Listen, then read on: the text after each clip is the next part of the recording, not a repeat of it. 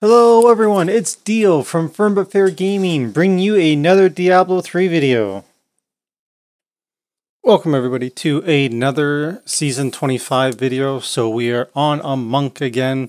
So I'm just going to show you a quick farm build for the Inner Monk gears. So of course the Inner Monk is the S tier solo push and even group push class for Season 25. It seems to be the IT class.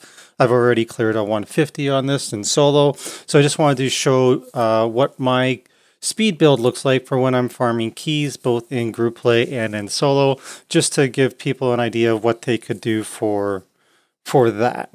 So this build is going to be kind of dependent on you being somewhat familiar with the original build. Link will be in the description as well at the end of the video.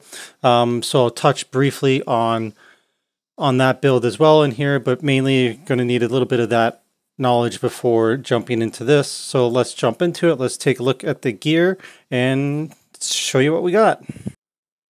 So the gear here, and I'm also just going to throw up a little GR in the bottom here. So in the bottom is me running 120 speeds with this build, just so you can see kind of what the build's capable of. I got a couple spaghetti maps, so it wasn't as quick as if you got like a festering or whatever, but you can get the idea of how quick it is.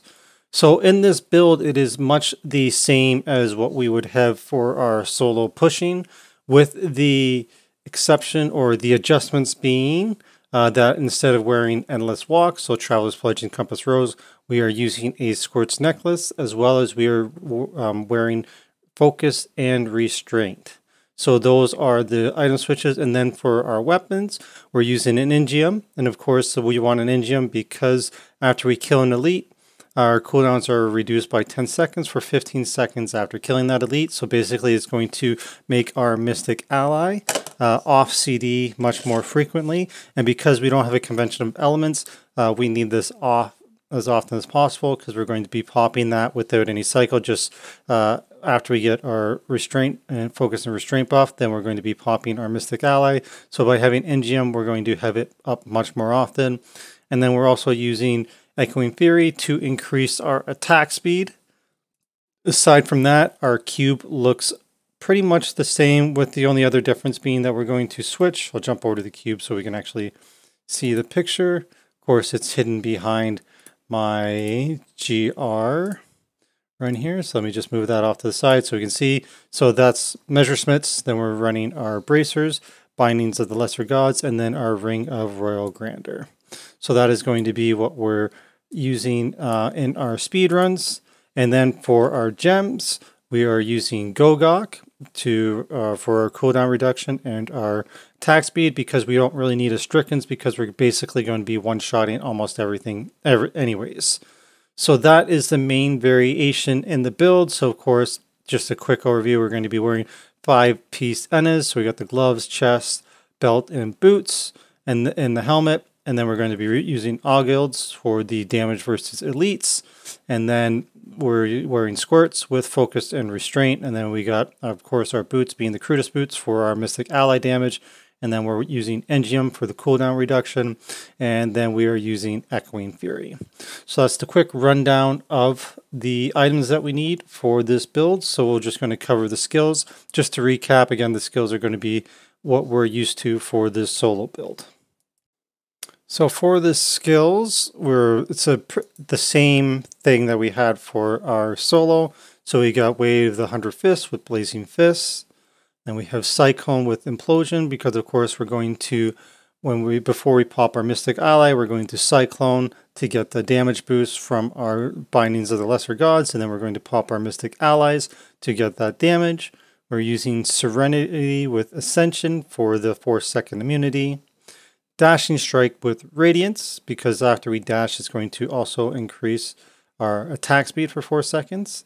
And then we have our Mystic ally with the Fire ally, which is our big damage, because it's going to create more allies and they're going to blow up for massive weapon damage. And then for our cooldown or our safety, our survivability, we're going to be using Epiphany with Desert Shroud. So it basically lets us dash around or teleport to our targets that we're attacking and gives us the 50% damage reduction. And then for our passives, because this is a farm build, we're not really going to be in jeopardy of dying.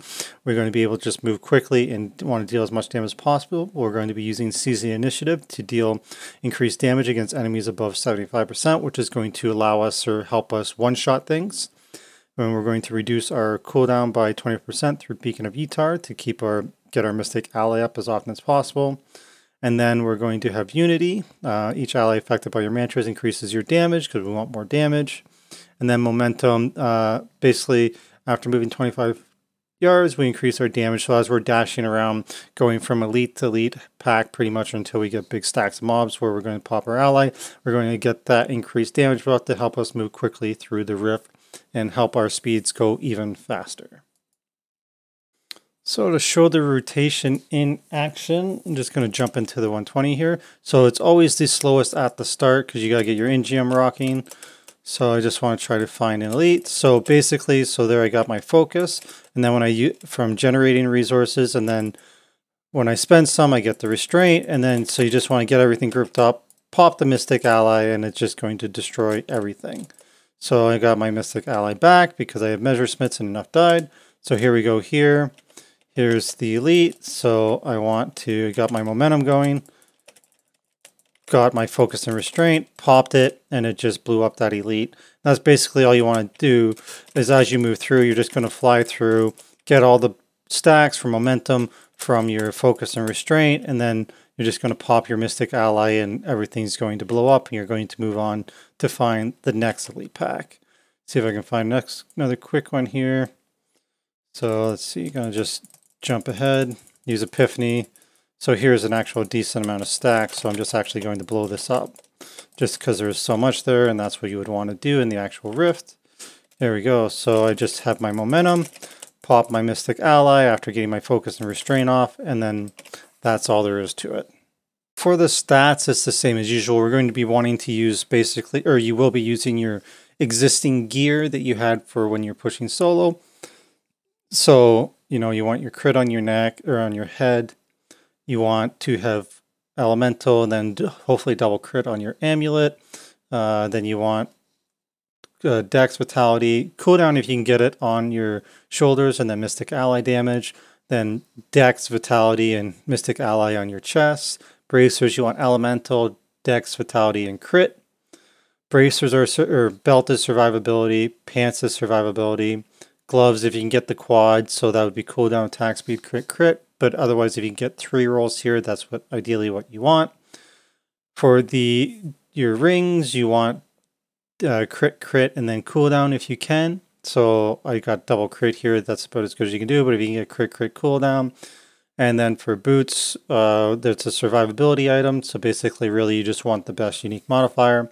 Then for weapons, we want plus damage, cooldown, and then if you can afford it, like here on my Primal NGM, I was actually able to get area damage as well. So that was pretty sweet. And then on my offhand, I just went attack speed, damage, and cooldown. I actually have pretty decent weapons for this speed build. And so those are the stats that I at least emphasize in my speed build.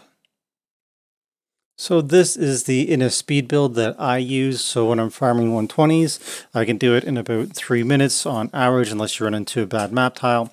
I can even do 125s in around 5 minutes pretty consistently. So this is what I'm doing when I'm farming gem levels or paragon and when I'm doing speed groups. I could probably do even 130s in it. It might get a little bit dicey or a little bit slower. So of course, when you're doing speeds, you want to try to be around 2 to 3 minutes because you get more XP on a 3-minute run doing like a 120 than if you were to do 125s taking 5 minutes, because just with the turn in after when you're done the rift and all that, it just is slightly better XP, so you're a little bit better off doing something lower rift level that you can do quicker as opposed to higher rift levels that take much longer. So if you have any questions or comments about the build, please let me know. I'll be happy to answer any of those.